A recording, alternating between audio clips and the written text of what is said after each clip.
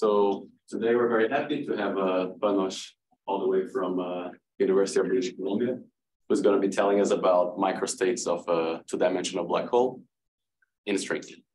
Panos, please take it away. So first of all, I would like to thank you for the invitation and for giving me the opportunity to speak here.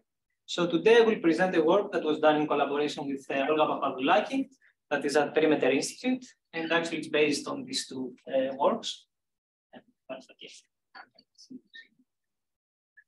But you should also see some related work by the group of the people there that is somehow related, but the techniques that we used are very different. So it should be thought as a complementary, let's say, work.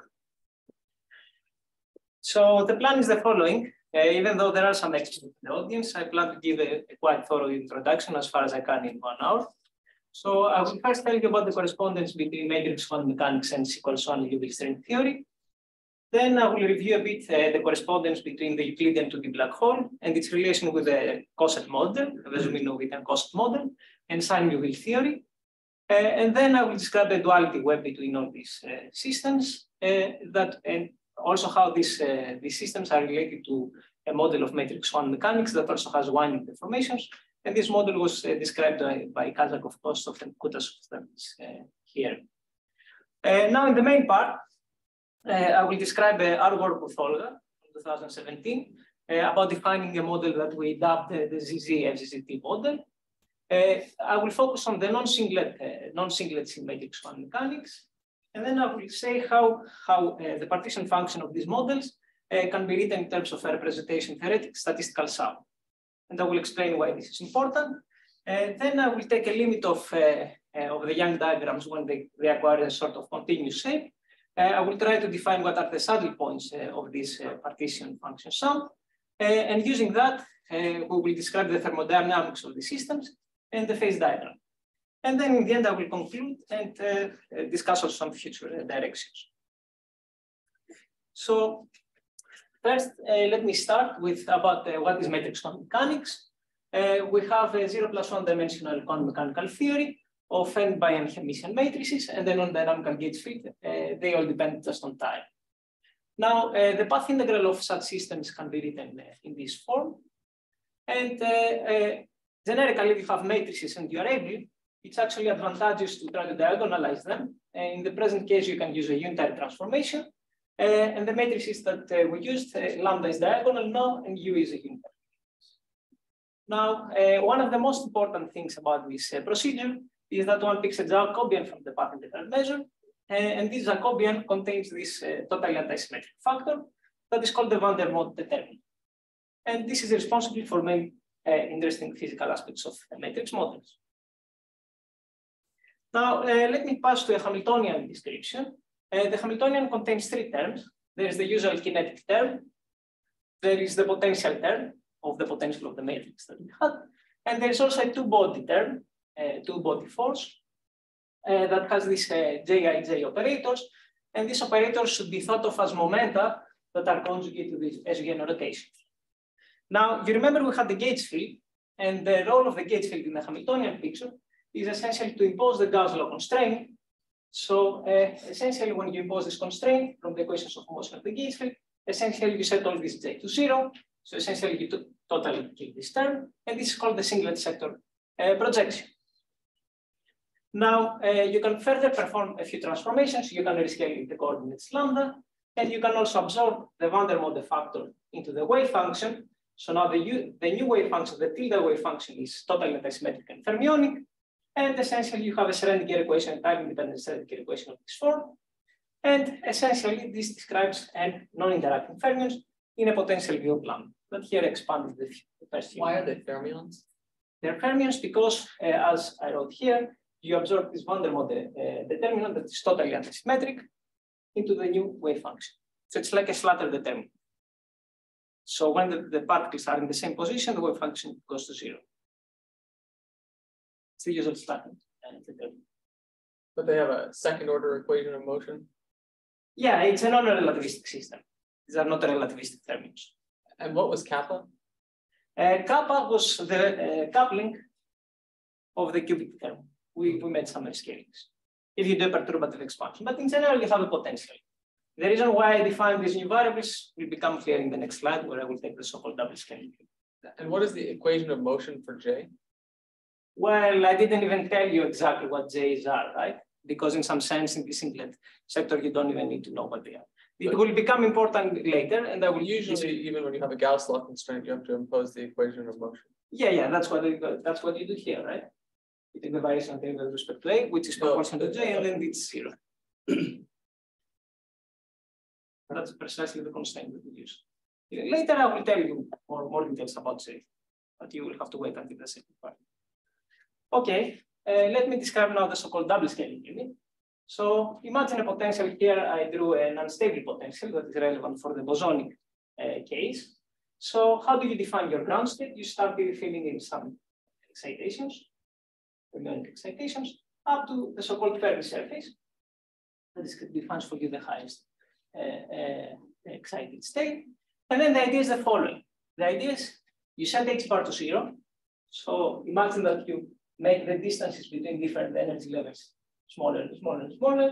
So you form a sort of liquid, but at the same time, you also need to send n to infinity so that you keep the distance from the tip of the potential to a fixed distance. Then essentially the picture is the following. You pass from this picture to this picture. You have a Fermi liquid, and then you have a fixed chemical potential that tells you how far you are from the inverted oscillator tip. Now, there are two basic, let's say, cases. You could either have only the one side of the potential field, or you could have both sides of the potential field. And the second case would be dual to a quartic potential that is stable. And I will tell you in a few, this is the stable case is the so-called supersymmetric zero-P string theory. So these are let's say this is the double scaling limit and the two basic cases that one can have. So far, I haven't described to you the connection with the quantum gravity path integral. Let me now go to So we're assuming like a particular potential now when we're talking it doesn't really matter. So in this double scaling limit, all that it matters is that you have a sort of unstable maximum. That's what matters. And the only other thing that matters is what if you fill both sides or only one side of the potential. For the bosonic case, the model is non-perturbatively unstable, but in perturbation theory, the tunneling probability goes to 0, so you can just work with one side of the potential field. But there are non-perturbative instabilities in the bosonic case. In the supersymmetric case, both sides are free, and the model is non-perturbatively stable, well defined, even beyond perturbation. Okay. So, yes. Still confused about that. So the runaway in the potential is coming from which coupling? That was from your coupling? Yes. So here I just described the bosonic case that I will mainly focus. But there is also a fermionic. I wanted to mention because you know that's introductory material. That is also a version where the potential is quartic, and in that case, essentially the double scaling limit, you have both sides filled. And this model is also non-perturbatively stable. It's completely well defined, even at the non-perturbative level. That's important. Okay. Now the connection with the string theory is through the so-called double scaling limit.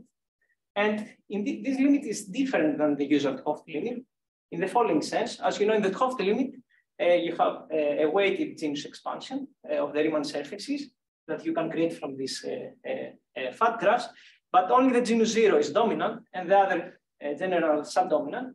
While now, in taking this double scaling limit, you can essentially produce smooth surfaces and keep all genera, because essentially this chemical potential that they define is essentially related to the inverse string coupling. So with finite mu, essentially we can keep all possible genera and weight. Now this quantum gravity theory is called C equals 1 Liouville theory, and the target space is essentially two-dimensional. So we have the time direction that is obvious, but there is also an emergent space direction phi that essentially comes through the matrix eigenvalues lambda. And the background is not really just a flat background because it also contains a so-called linear dilaton and an exponential time. I will tell you in a while, I will describe this background in more detail. Now, from a more modern perspective, you could say that this matrix quantum mechanics essentially describes the dynamics of any zero-Z branes, whose excitations are essentially now an open string tachyon and the one-D non-dynamical gates. Now, this double scaling limit is an analog of the decoupling limit that you know. It's slightly different. And in this case, the matrix eigenvalues lambda are related with the coordinate phi, but the transformation is generally a bit complicated and non-local. Sorry. Okay. Okay. Let me now give you a few more details about this string theory, about Liouville theory. So as you noticed, we're not in the critical number of dimensions, and essentially we don't cancel the conformal anomaly. So the idea is the following. In order to understand this string theory, essentially you need to keep the conformal mode of the worldsheet metric dynamical and understand its dynamics. So in this case, the integral over the matrix is not invariant under Weyl transformations. So essentially you will find an anomaly from the measure. Now, if you take this anomaly, you exponentiate it. And okay, if you do a few steps that I don't have time, unfortunately, to tell you here, you find essentially an action of this type. So let me describe you what this action describes. So this D hat is the worldsheet metric in a particular conformal gauge. These X mu are the usual fields from the point of view of the worldsheet that are also the target space coordinates. You see that the conformal mode of the metric is a sort of additional coordinate as the previous one, but you pick also two terms. You also pick, for example, this exponential term. Now, this new theory is a conformal theory under a simultaneous transformation of that type, but there are some relations. So the total central charge should be 0. There's a central charge for phi, and then this parameter Q is fixed based on how many of these bosonic coordinate fields you have that are parameterized by D. And then there is a parameter B here in the potential, and this parameter B is related with Q with this function. Okay, maybe you won't see it very fast, but if you play it with these equations, you will find that essentially this B is real only up to c equals 1. Then becomes complex, and above 25 it becomes imaginary. But in this case, we will just focus on the case c equals 1. So we won't have this troubles of defining Liouville theory in the non-critical, let's say, above c equals 1 case that are there. So the phi came from the matrix eigenvalues. Where did the x mu come from? The x mu, okay. So this is now, right now it's the worldsheet, so you won't see anything. But for us, x mu is the time. Right? Now it will be the time. We'll take it to be Euclidean time in the beginning, but then okay, we also want to describe some scattering process, etc. Okay. So the two coordinates now for us, well, in the next slide, now this is more general, right? This is Liouville theory more general. So you could have more than single coordinate. So, okay, do you have any questions about the general construction of Liouville theory? And now we'll specialize for c equals 1. Now, in c equals 1, we can also interpret our theory as a string theory in 2 dimensions in the presence of some non-trivial background fields. So now we take the general expression for a sigma model with a target space metric, a tachyon field, and a dilaton field. And if you try to match with the Liouville action that I wrote in the previous slide, you can essentially interpret the Liouville action as describing a string theory in a 2-dimensional flat target space metric, where the dilaton is linear in phi, and the tachyon is exponential. And the two coordinates are essentially x0, that is the time, and x1, that is phi, target space. Now, this is an exact string background, and you can start computing stuff with this theory. For example, you have computed the partition function, the torus, some scattering amplitudes of tachyons at 3 level, some basic things. And in all cases, the matrix model has been shown to address and surpass these results, and also gives predictions for future Liouville computations.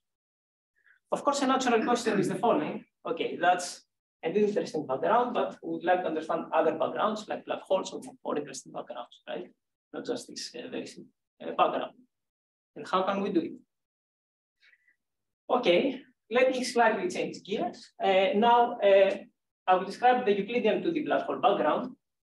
So my first starting point is a sort sort of incomplete starting point, but it will be important for what I want to describe later. So if we take the low energy effective action of this non-critical state theory, we can write down an effective target space action now. And this contains the metric and the Dylan. This is the usual type of bosonic low energy effective action. Now, of course, in this non-critical case, you have some alpha prime corrections that are very important. So you want an exact background, as I will say in a while, exact background, but you can get some intuition just by using this simple action to start with. Now, this effective action actually has a cigar solution. And I write down the metric here. The geometry looks like that. And this solution has a linear dilaton again. It has an integration constant that is essentially the value of the dilaton at the tip, or the string coupling at the tip. The weakly coupling region is here asymptotically, and here the coupling becomes stronger. And it also has a fixed temperature, and this comes from requiring smoothness of the background at the tip. I should also mention something that is interesting physically, that this factor of the geometry appears also in the near horizon limit of higher dimensional asymptotically flat black holes if you take an appropriate large limit as it was shown by these authors. So this background also has some applications to more, let's say, realistic black holes. And also Bruno has studied some, and Dave have studied this idea. Any questions here? So let me now try to go to an exacting alpha prime background, a stringy version of that background. It was actually shown that there is an exact safety description for this black hole, where you have a Vesuminov-Witten coset model, and the coset is, roughly speaking, SL2R mod U1, but again, here I describe it as a coset of the hyperbolic space in these three. Now, if you use this coset model construction, essentially the radius of the Euclidean black hole is related with this K, that is essentially the level of the associated coset Vesuminov-Witten model. Now, the metric for the exact coset was described and also described using some algebraic safety techniques by Dijkgraaf and Verlinde. And actually, there's a further formula based on the SL2R algebra that fixes the central charge of the cigar with respect to this level K. And if we want the whole sheet theory to be a conformal theory, this K is essentially fixed to have this value, 9/4. So it seems, at least from this coset description, that this black hole needs to have a fixed radius. And if we actually want to change the radius, we would need to introduce some additional degrees of freedom of an internal safety. Otherwise, this has a fixed size. This is a fixed size background.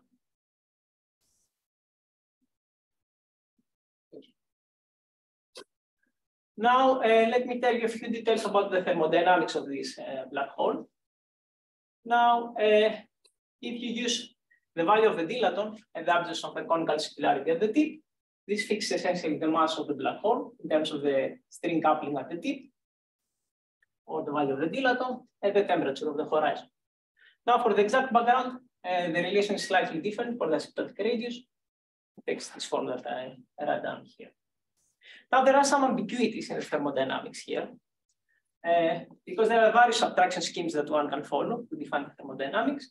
And also, there is no known target space effective action for which the exact solution that I was mentioning, that you know from safety techniques, whose background is a solution to its equations of motion. So this was realized even in these old works. And also, it is a string scale background when R equals 3R, this safety point. Now, nevertheless, there are some safe qualitative estimates. Both the entropy and the mass of this perhaps black hole scale as 1/this tip squared, or this would be. So it's a gravitating object. That's for sure. Now, let me tell you about some further properties of this background. it was actually wrong to assume that the exact background has the same boundary conditions as the previous linear dilaton background. The problem is not in local fields, the metric and the dilaton, but they emanate essentially from string winding modes. Now, for the cigar, these are non-local modes that wind around the thermal circuit. Now, for the cigar, the winding is not conserved. So the concept has an expectation value for the winding modes. This decreases as you go in the weakly coupled region, but not so fast to be a normalizable deformation if k is less than 3. And this is a peculiarity of 2 dimensions. So in some sense, when k is less than 3, we deform the model with some non-normalizable operator. So it's like adding sources of these winding modes asymptotically and trying to find the infrared background. And this was also understood by Dave. So it actually changes the asymptotics in the space. Yes, because you're adding these winding sources. And this is true if k equals less than 3, which is the regime where r equals 3/2 or k equals 9/4. Now, of course, you see, you could have the following ideology. You could say, okay, I want to insist that the Coset model is all there is there.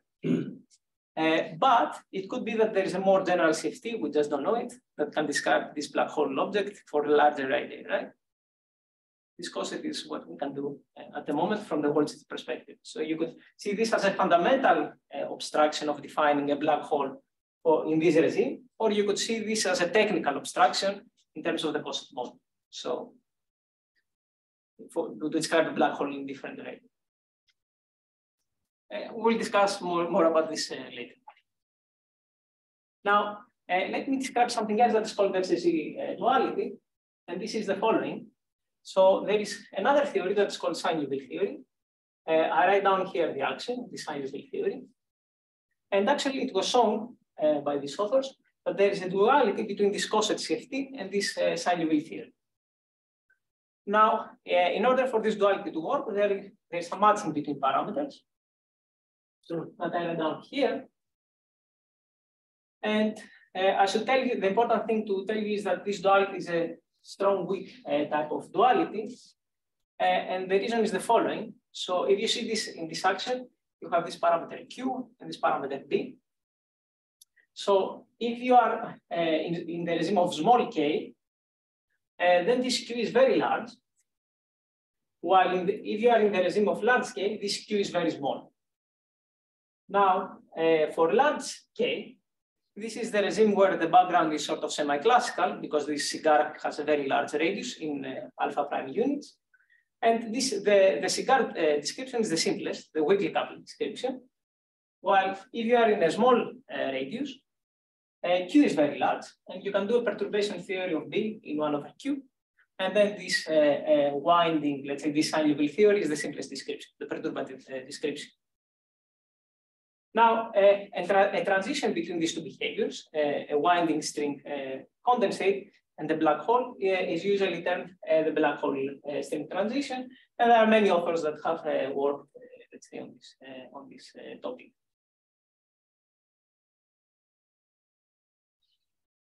Okay, so let me now tell you a bit about operators that one can define. So in sine-Liouville theory, one can define the following winding operators.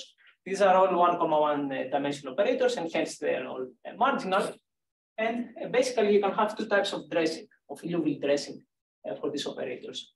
The minus type of dressing essentially corresponds to non-normalizable operators. So their wave function essentially grows at weak coupling asymptotically. These are sources, and create a local disturbance on the worldsheet. Well, the plus dressing is double. Now you can define similar operators in C equals 1 Liouville. They take the following form, and they actually agree these two types of operators for R equals 3/2, which is the conformal Coset point. Now, let me describe you a slightly more general model that's Sine-Gordon theory coupled to the quantum gravity. So the idea of Kazakov-Kostov-Kutasov was the following. Take the linear dilaton background that is described by matrix quantum mechanics and deform it by adding the first minus type of dressing winding modes. So this is a sine-Gordon model coupled to the quantum gravity. And the sine-Liouville theory is approached in the xi goes to infinity, mu goes to 0 region of parameters. Because you remember, now we don't have just the sine-Liouville theory, we also have this mu e to the 2b phi, right? We have an additional term. And that's why this is 2D gravity coupled to sine-Gordon. It's a bit more general. So if we want to kill this mu e to the 2 phi term that exists in the Liouville theory, we have to take a sort of scale, an additional limit. Now, this model makes sense if r equals less than 2, so that this perturbation is a relevant deformation and does not blow up for phi goes minus to infinity, which is the asymptotic weakly coupled region. Now, performing a scaling analysis, we find two parameters, 1 over mu and this power of xi. And essentially, there is a dimensionless parameter that governs how strong these winding modes are with respect to the tachyon wall, essentially. And we want to go to the regime where these winding modes are very, very strong compared to the original tachyon wall. Yes. Can you remind me, is this like a family of CFTs that you have with this definition? Good. That's right, yes. Is it a normalizable definition? Yeah, the point is that yes, so you want it to be a relevant deformation and also not to blow up in the weakly coupled region. So, yeah. So that's only but that's true for R less than 2, right? So there's also this. So for R bigger than 2, you cannot really add this term. And that's if it's relevant, it's not a family of CFTs. Well, it's relevant, but it's coupled to the Liouville, which makes it marginal. Exactly. It's relevant in the sine-Gordon, in the free boson parts. Right. So the full thing is it runs to a non-trivial CFT in It's exactly marginal or just marginal leading over? I think it's exactly marginal. I don't know. That should be exactly. Good. Yeah, because it's supposed to be a family of. I think for any psi, you want to say it's a CFT, right? It's a good background. Yeah. How do you prove that it's well, I don't know if it's proven. Yeah, that's I don't know. I guess they might more. I don't know what things are proven. So I cannot comment about what's proven. But xi equals 0 is a Liouville. Xi equals 0, yeah, and xi equals very large, and mu goes to 0 sine Liouville. Right. Right. So now well established is just in the middle. Exactly. The middle, I don't really know. Exactly. Yeah, it's. I don't think it's known all the details. Anything calculable as a function of psi? Yes, many things. I'll tell you. So let me now first describe the matrix model. So the idea was the following: consider a deformed matrix model that incorporates these winding modes, and this essentially comes with including some backreacting Wilson loops, the original model. And the mapping is the following: you have a winding mode in the theory, and then you map it to this operator in the matrix model. So a basic quantity that you can try to describe is this general vortex perturbed free energy. So here I write down the free energy in the string theory side. So you deform the original model with this exponential operator that contains these winding modes, and this corresponds in the matrix model to deforming essentially the unitary average with adding essentially all these not trivial Wilson lines that wind around the Euclidean time direction. Now, the specific model that Kazakov-Kostov and Kutasov studied, dual to sine-Liouville theory, has only T1 and T minus 1 equals xi turned on. Yeah. Now, let me recapitulate a bit about these relations. So you have the cigar. This is dual by XZ to sine-Liouville. You have matrix quantum mechanics plus these winding operators. This dual to sine-Gordon plus to the quantum gravity. And in the limit where mu is very small and xi is large, essentially you go from this picture to that picture. So this is the web of dualities that exist. Now, relate also a bit to some questions raised. There's some caveat, because from the gravity side, it looked that we cannot really change the radius of the cigar, it was fixed. While here, you can actually play with the Z. there is some range of parameters that you can actually tune and play. And also these dualities are inherently Euclidean, and it's very hard to construct a Lorentzian description of, let's say, the FZZ duality. Now, it is believed, as I will mention, that these winding modes are related in long strings in the Lorentzian picture. So, do you have any question about this, let's say, picture of the duality? Okay. So mu was the depth of family C, was it? Sorry? The matrix quantum mechanics. It was mu was the depth of the family C. Yeah, it was related to the depth of C. Is this duality, is it trustworthy when you kind of ignored this non-perturbative instanton quantity tension barrier?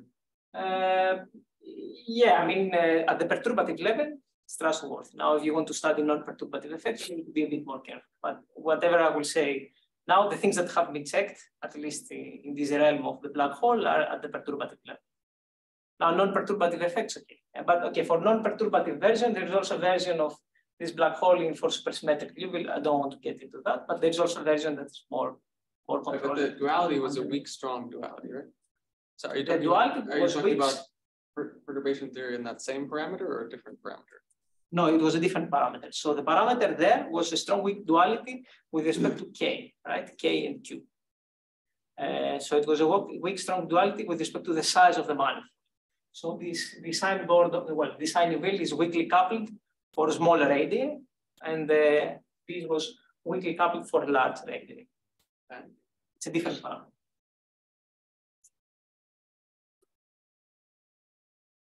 But as I said, there is a version that is non-perturbatively stable.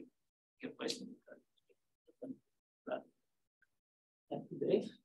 So let me describe a few things about these long folded strings. So if you include boundaries, the worldsheet, you can essentially define a new type of boundary state, the so-called D1 branes. And also from the bulk perspective, from the target space perspective, this corresponds to these like long strings that have their points, endpoints pinned in these weakly coupled regions, and they stretch and they scatter in this vacuum potential. So you have two types of excitations, the closed strings and also these long folded open strings. So just remember this thing. I don't want to get into details now because I don't have time. And now let me go to the main part of my talk. So it was known, because it was studied by various authors, that the singlet sector of matrix quantum mechanics is not able to describe black holes. People tried to scatter stuff, they did a lot of computations, and they never found any black hole characteristics. And it was proposed that black hole could exist in the non-singlet sector of matrix quantum. Now, it was also shown later by Baltasena that the adjoint representation is related to a long such strings as the one that I described before, that extends along UV. Now, more recent work has argued that there is a stringy version of ER-EPR, and the eternal black hole could be dual to a condensate of many such long strings. So one should actually study not just a single folded string, but one should study a larger number of such strings. For example, states containing n folded strings are related to a reducible representation with a young tableau of n boxes and then under boxes. So here I just write down the simplest representation. But you remember, we have an issue. If we want somehow to describe these long strings, SUN was gauged, and actually we need now to ungauge it. So there are two things that you could try to do. Either go to the ungauged model without the gauge field to describe these representations, but there is a natural question if we can still keep this SUN gauged. Because if you remember, it came from a D-brane action, and there's always a gauge field in these D-brane actions, right? So the idea that we had with Olga was the following.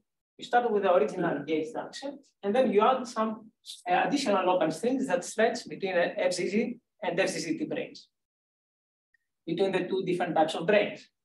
And these are described in terms of these biofundamental fields that have two indices. They have an N index and then an F index. So you add an action of the following type, the usual type. And now this model has SUN as a gauge symmetry, but it also has a global symmetry. And okay, now recent work, we defined a completely gauged model, but I don't have time to discuss this either. And also it is possible to add also an additional term, sort of Chern-Simons term. But yeah, it's not described this.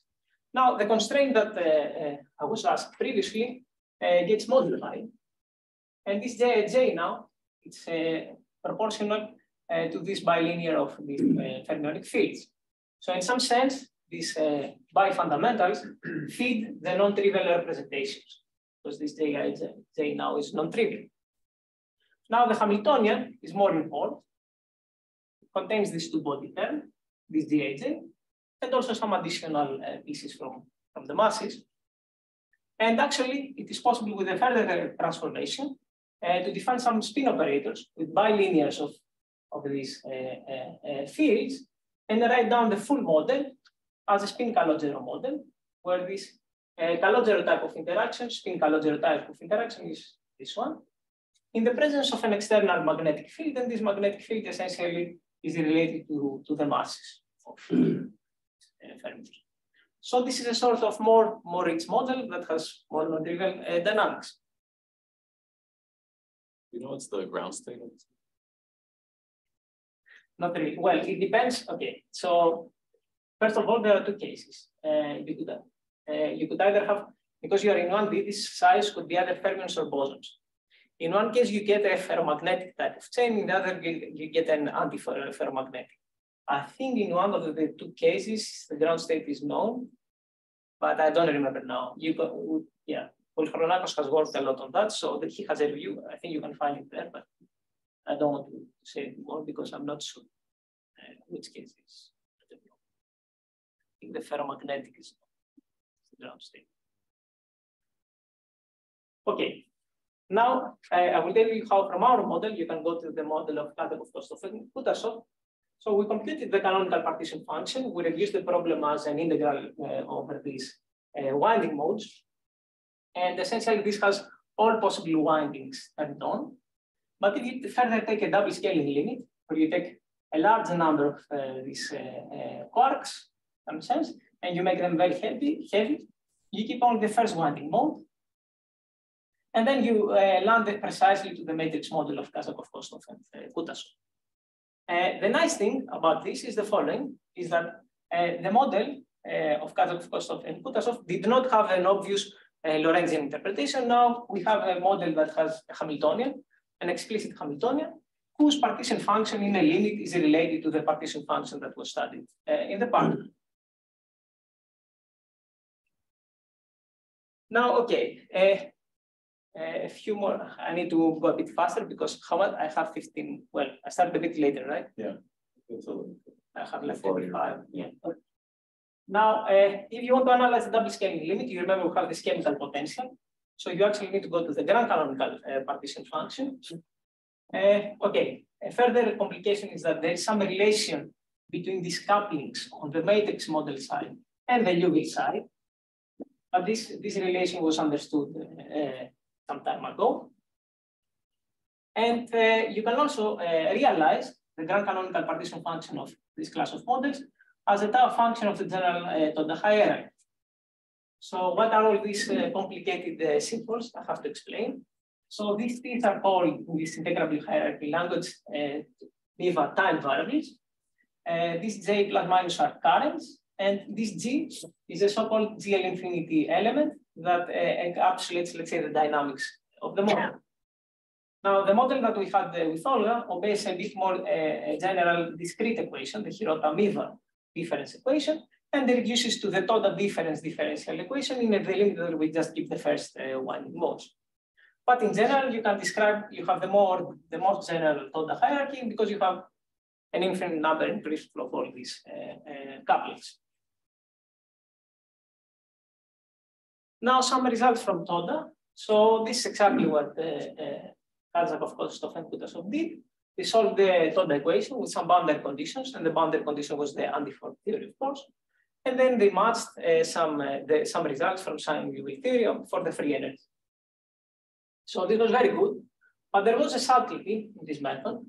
So they were actually able to solve this equation in this sort of dispersionless limit, where mu is taken to be very large, and then analytically continue, argue with some analytic continuation arguments that they are also able to capture the small mu limit, which is sort of okay if the T plus and T minus are relatively small, because you could have something like a phase transition, and it could be more complicated. Now, also with these methods, it is actually impossible to compute tachyon scattering processes on a winding condensate background. So, but we would like actually to do that in the future, because we want to see what are the characteristics of this object. So if you try to scatter on this object, does it have some effective absorption properties? Does it have something like quasi-normal modes? Is it more like a black hole or a long string condensate? How does it behave? And okay, another issue is that the microstates that the object is composed of and the coarse graining procedure on them is not clear, is not manifest, please. So our idea with Olga was to realize these microstates in terms of GL infinity representations and the thermodynamic limit that you need to use in order to get the sublimit is this limit of these continuous unit diagrams that become indistinguishable in the limit and acquire a sort of shape. But I have to explain to you what I mean by that last statement. Now, any question about the ideology? No? Okay. So let me now move to a small aside on partitions. So a partition is a sequence of non-increasing integers. And there are two notations, the usual notation of partitions or this Frobenius notation. So in the Frobenius notation, you have two numbers, this AI and this beta I. The AI counts the number of rows above the diagonal and the beta I, the columns below the main diagonal. So let me give you an example. So imagine this partition here. So you can either say that this is the partition 5 boxes, 4, 1, and 1, or in the Frobenius notation, you have a diagonal. Here you have 1, 2, 3, 4 boxes above, 2 boxes above, 3 boxes below, and this is the diagonal, 0 boxes here. So it's just a different way of counting. And when appended with a totally ordered set, this is a set of all Young tableau that parameters the ellipse of DL infinity. Now, you remember we had this operator, this DL infinity operator. You can use a free fermionic formulation and write this as a bilinear of free fermions. And actually, under T-duality, this becomes the generated function of reflection amplitudes. And actually, it is the S matrix of the theory and incorporates all the matrix quantum mechanics dynamics. So the next idea was to use this following expansion of these current operators in terms of pseudo polynomials and dictates that correspond to partitions that you can form by acting with these fermions on a vacuum start K. So essentially with these fermions, you build the Young diagram that I said before by building non-trivial PIs and QIs, which are essentially related to the AIs, alpha I's, and beta I's that I described in the previous slide. So this is an operator, and this is a state that you can define by essentially this is the state that is defines for you a Young diagram for fixed PI and QI. There's a one-to-one correspondence. Is this sort of clear or? Okay. Now, this is the full statistical formula for the tau function. You have a sum over partitions or representations. You have these pseudo polynomials that depend on times. And then you have this GL infinity element that is sandwiched between states that are essentially in one-to-one correspondence with partitions. Now, actually, you can show that this expression for G is diagonal, you see here. So because the matrix quantum mechanics is diagonal in the basis of irreducible representations.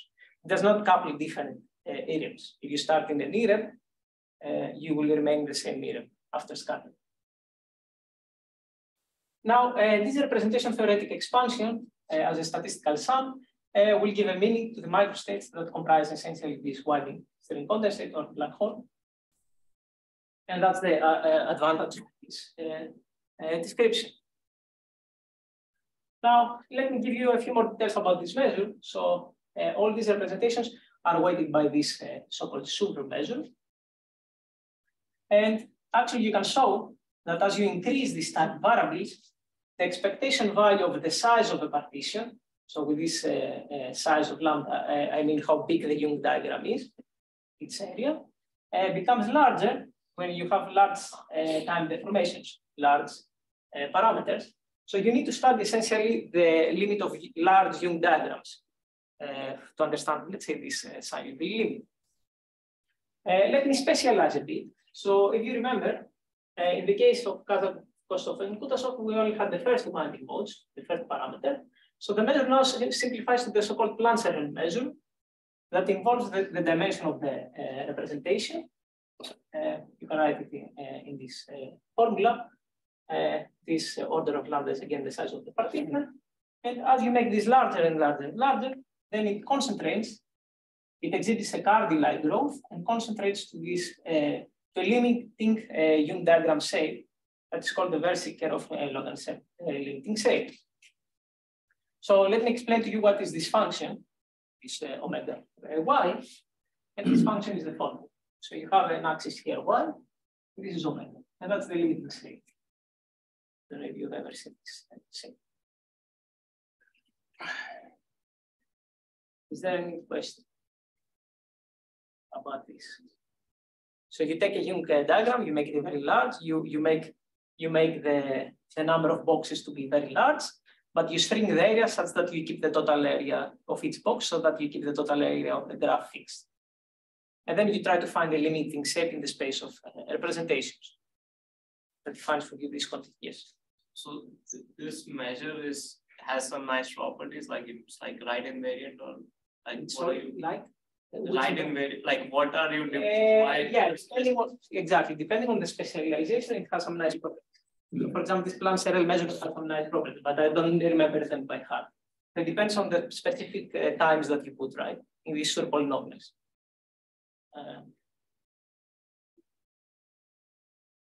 But okay, that's not the full story. Because you remember, instead, we don't only have this statistical pseudo-polynomial weighting factor, but we also have this GI infinity element, right? That comes from the NQM dynamics, from this scattering problem, scattering phase. So this also gives a contribution to the partition function. So you need to self-consistently minimize the full problem that contains both the surmeasure and the scattering dynamics. And actually, it is possible to do that.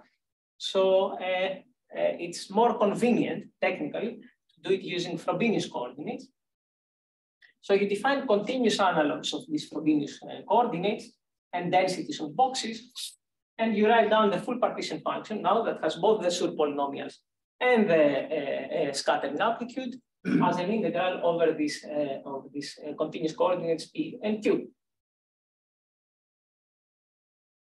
Okay, you do that. And then you write down, you can formulate the full problem in terms of two interacting saddle point equations for the continuous P variable and the continuous Q variable. So these variables essentially parameterize the two halves of the Young diagram, the continuous shapes. Now you have an interacting saddle point equation. You define the resolvents as usual. You write down the equations for the resolvents in terms of certain cuts. Okay, these are technicalities. And then, okay, in the limit where this mu is small, essentially you find that only reflection symmetric Young diagrams contribute. And due to this Z2 symmetry, you can essentially formulate everything in terms of a single integral equation that essentially all its properties are characterized by a form of effective potential. And the derivative of this effective potential is essentially the force term.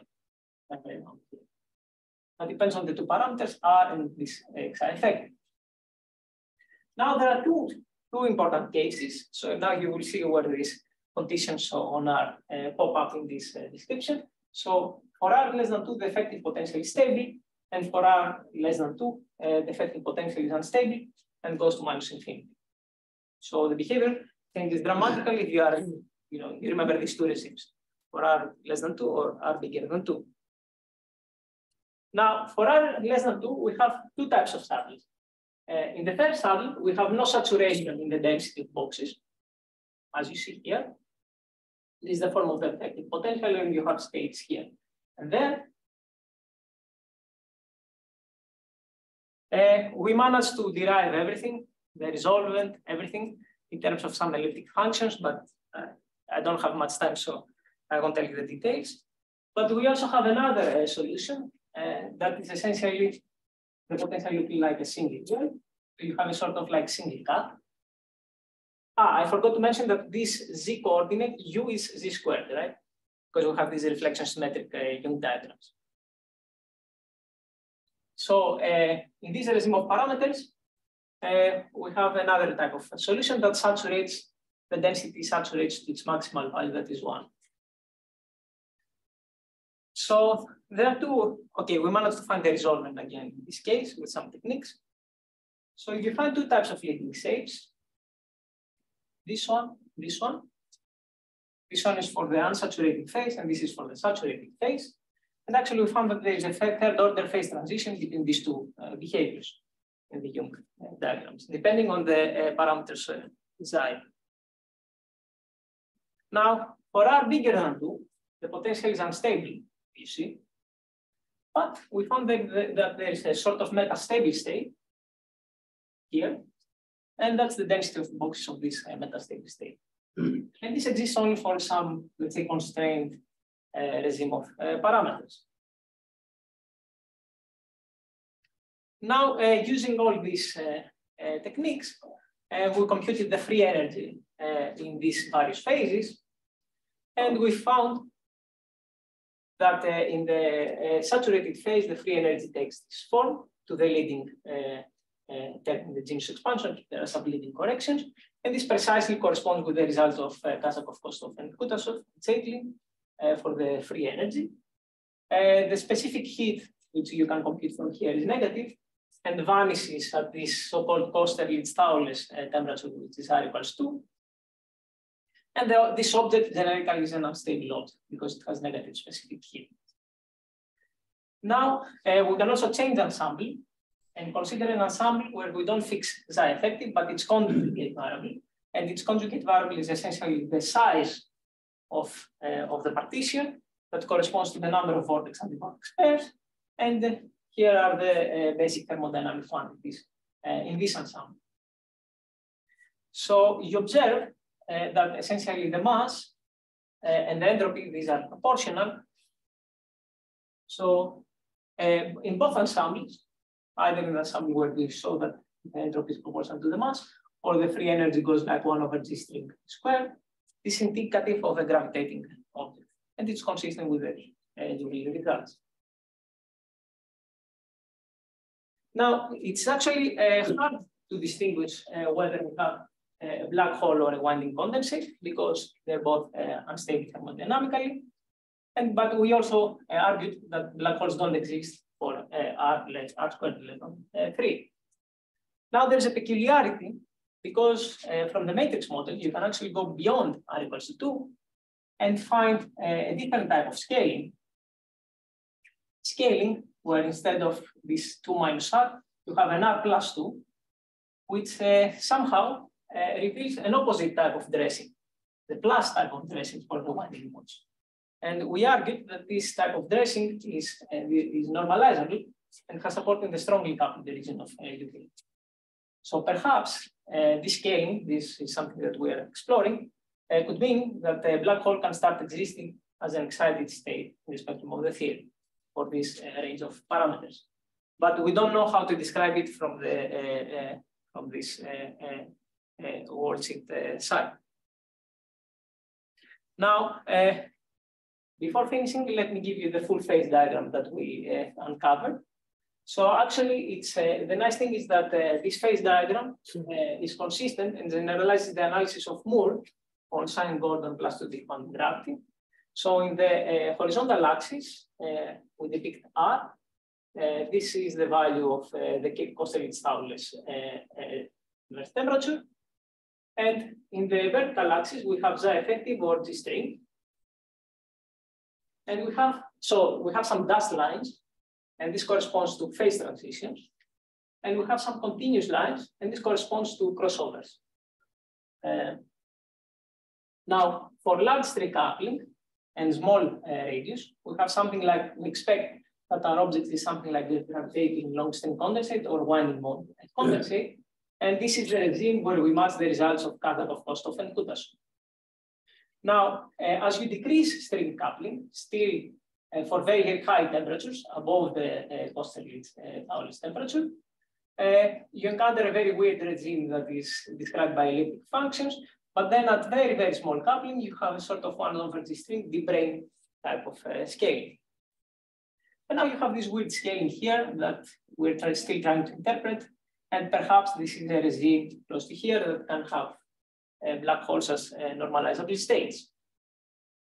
And then, okay, there are some other regimes, a regime where the thermal linear dilaton background dominates, and the regime that was studied by Klebanov, where the condensate has some gap-free energy with respect to the singlet for very large radii. Okay, let me now summarize. So what we did is the following. Before summarizing, do you have any questions about the phase diagram? Because it's quite complicated. Yes. So the crossovers, where you computed them, or they're like suggestions?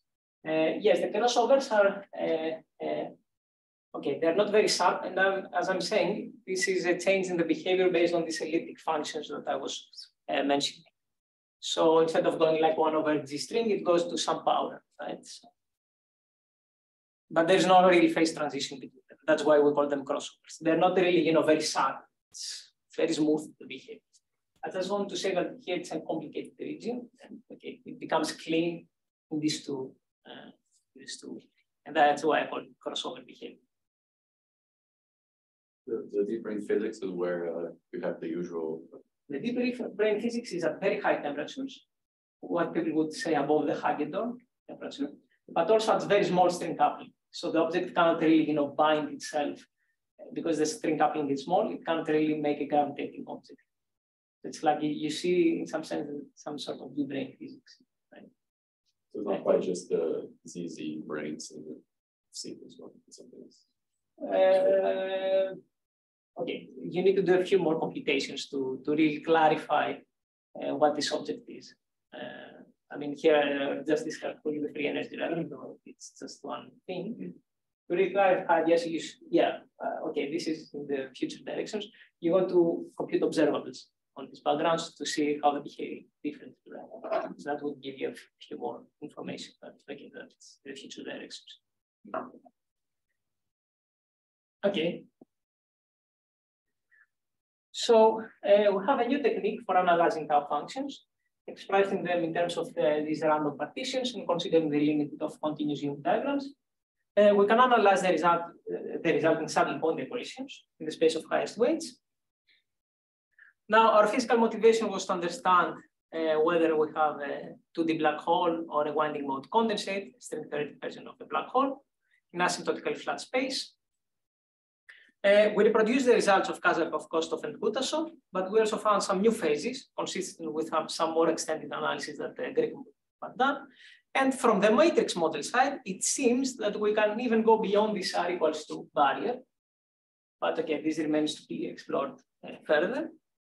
We also clarified some various subtleties that I didn't mention that have to do with some science and some details.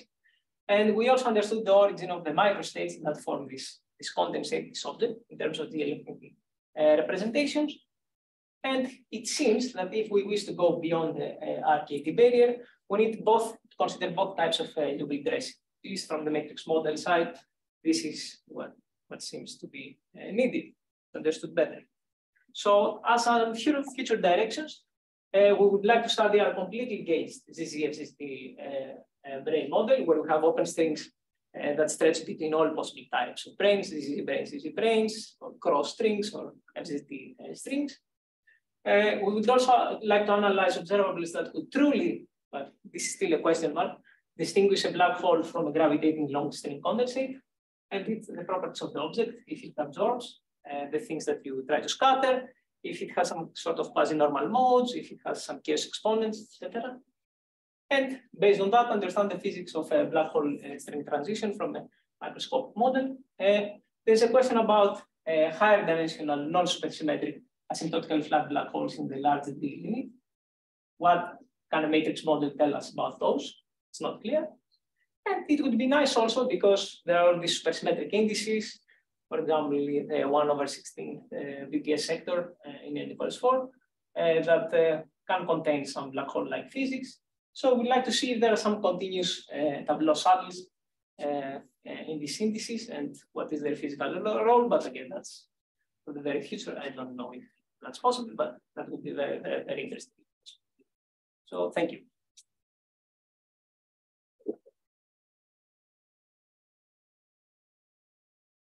Questions for Panos?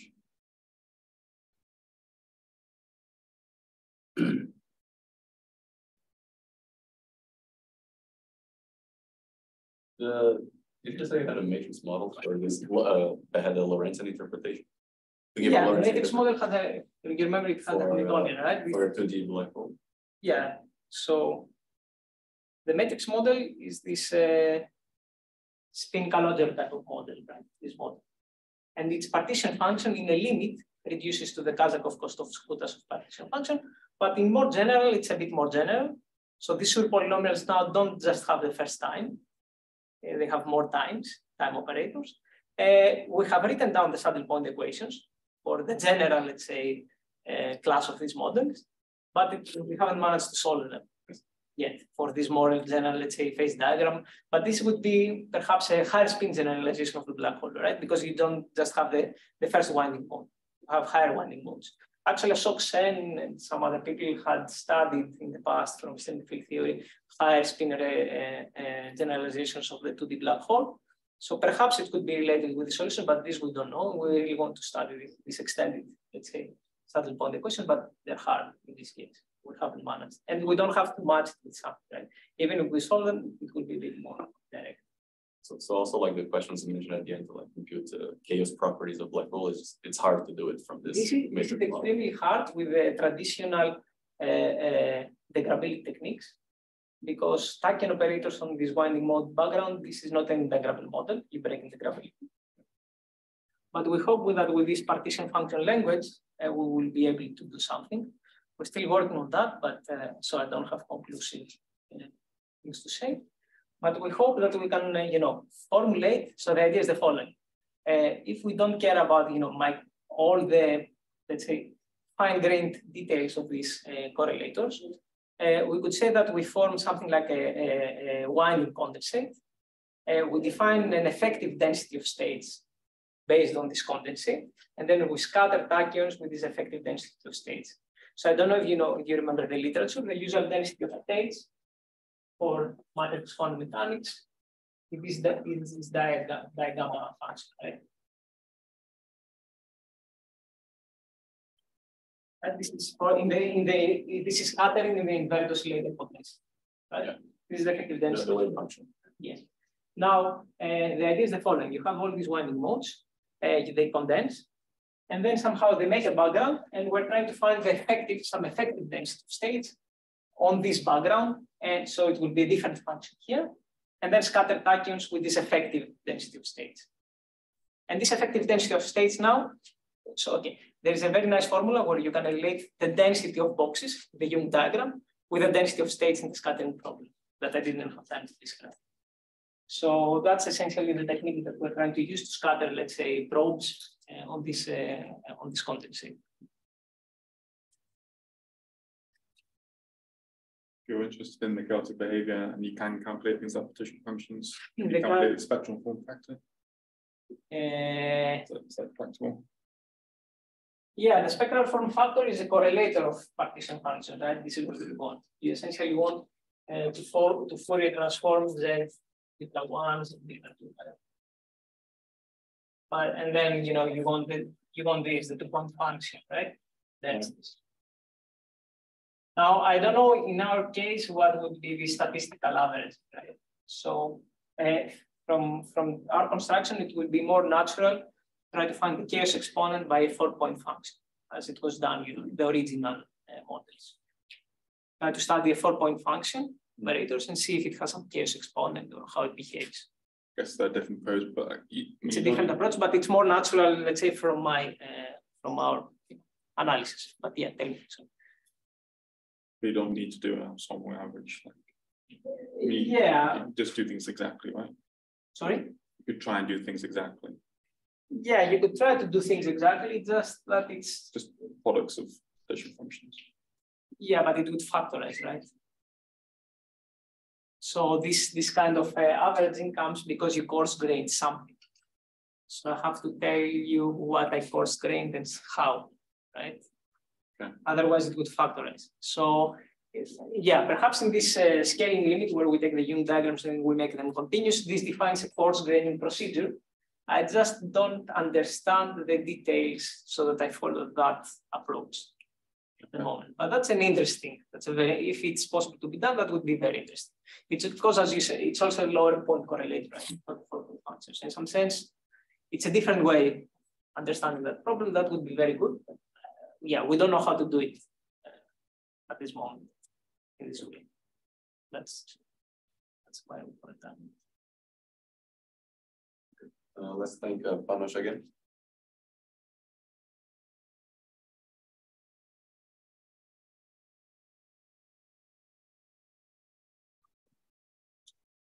Very good.